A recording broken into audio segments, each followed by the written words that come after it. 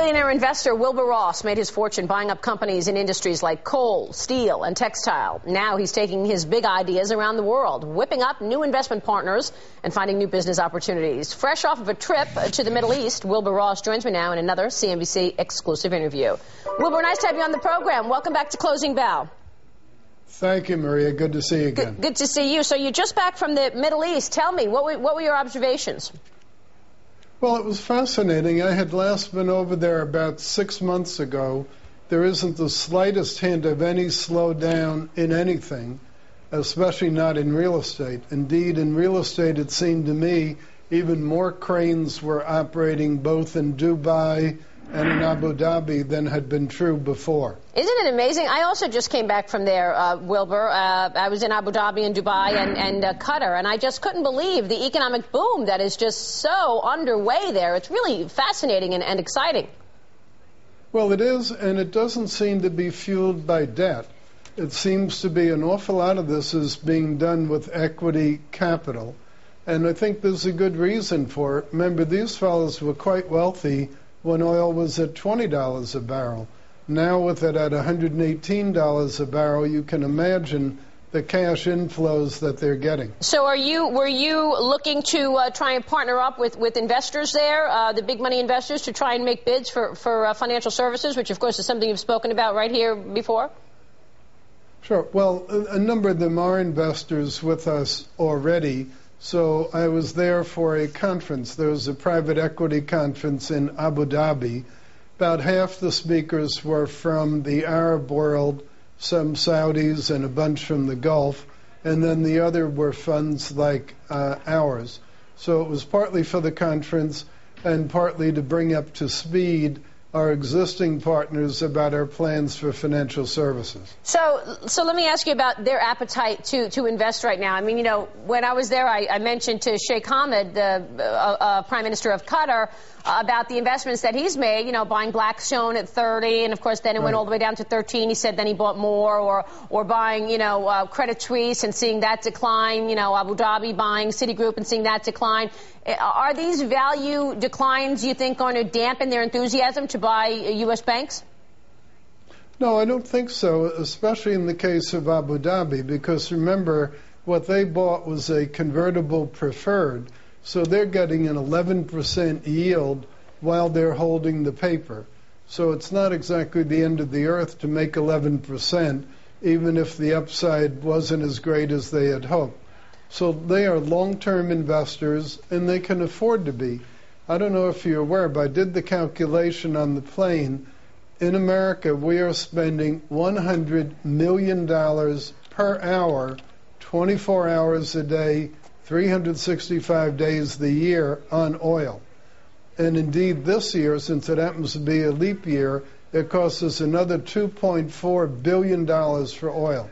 It's amazing the amount of cash that's being generated, a lot of which is flowing to the Gulf countries. Yeah, it is amazing. And not only that, but these Gulf countries are not only, you know, pouring it into investments, like you say, some of the financial services, but they're investing in their infrastructure, hospitals and schools, and really setting themselves up for future generations, as well as looking for opportunities around the world. I want to get your comments about where they're going to be putting their money away from the U.S. Listen to the exchange that I had, a portion of it, with Sheikh Hamad in Qatar last week. Okay. Let me ask you about investing around the world. I know that you're just back from a lot of travel, coming from Asia. You talked the last time we spoke about business opportunities there and in the emerging markets. Where are you seeing opportunity right now to devote some dollars or devote your assets? Well, I was in Cambodia, and I was in Vietnam and in China, and I just come back. We are working with these countries. We are working with India, with Malaysia, Indonesia, with Singapore. And we found that there is a lot of opportunity. Interesting that, you know, Sheikh Hamad, not just the head of the QIA, but also the prime minister and the foreign minister of that country, they're looking away from the U.S. They're looking in Asia, Wilbur. Well, it's natural because that's where growth is, number one. And number two, you've got to remember Asia is a lot closer geographically to these fellows than we are. From Abu Dhabi to Delhi, India is only about a 4.5-hour plane ride. So it's their territory. Also, there are quite a lot of Muslims in many of those countries. Certainly in India, there are, and in Indonesia and several of the others. So there are all sorts of historical trading connections as well, and there are commonalities of interest. So I don't think it should be at all surprising. I think also they feel comfortable there in that there's no uproar when people from the Gulf states invest in those countries. I think some of them were a bit put off when this whole thing about the Dubai ports exploded and had a very negative public reaction about a year and a half ago. Yeah, no uproar in China, unlike other parts of the world. So were you able to convince the investors in the Middle East, Wilbur, then to partner up with you on pouring money into some more mortgage companies? You said you're looking pretty aggressively in the mortgage area still. Yes, we are, and they seem quite interested in it. You don't really have mortgage servicing companies in their part of the world, so they're getting used to the whole concept as to how they function. The whole structure of lending is different out there from what it is here, but in some ways that's good because it creates a kind of scarcity value where our activities are about the main way that they could participate in mortgage servicing in the U.S. Let me ask you about inflation, Wilbur. Number one, do you worry that there's actually inflation happening there? A lot of people worry that, price hikes are continuing when it comes to real estate. A lot of things are rising in terms of valuations there. And also, as it pertains to Europe. The euro, even though it's down today and yesterday, a lot of people say Europe is going to become less competitive because the euro has been as high as it is. What are your thoughts on those two items? Well, for the first time in our auto parts business, which, as you know, is quite global, we're in some 17 countries. For the first time, we're starting to give some thought to exporting auto parts from the U.S. to Europe.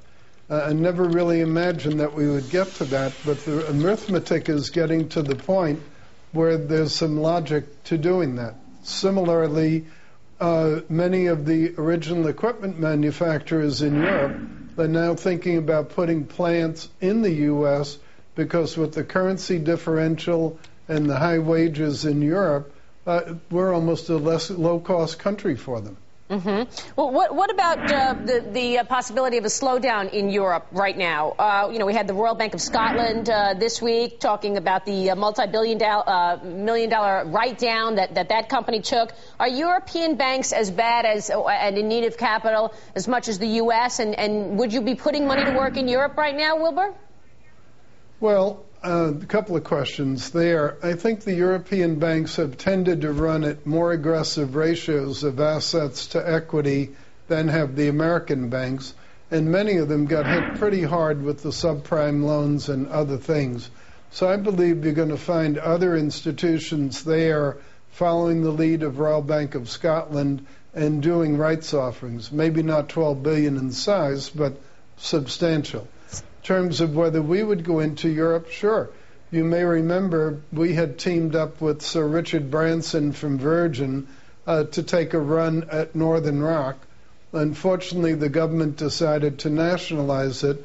And frankly, I think part of the reason they're having so much difficulty in their mortgage market and their real estate market now is that they took over one of the larger lenders, and they aren't really running it the way a private sector would. Interesting. So who are you working with in the Middle East, Wilbur? Mubadala or Adia or what?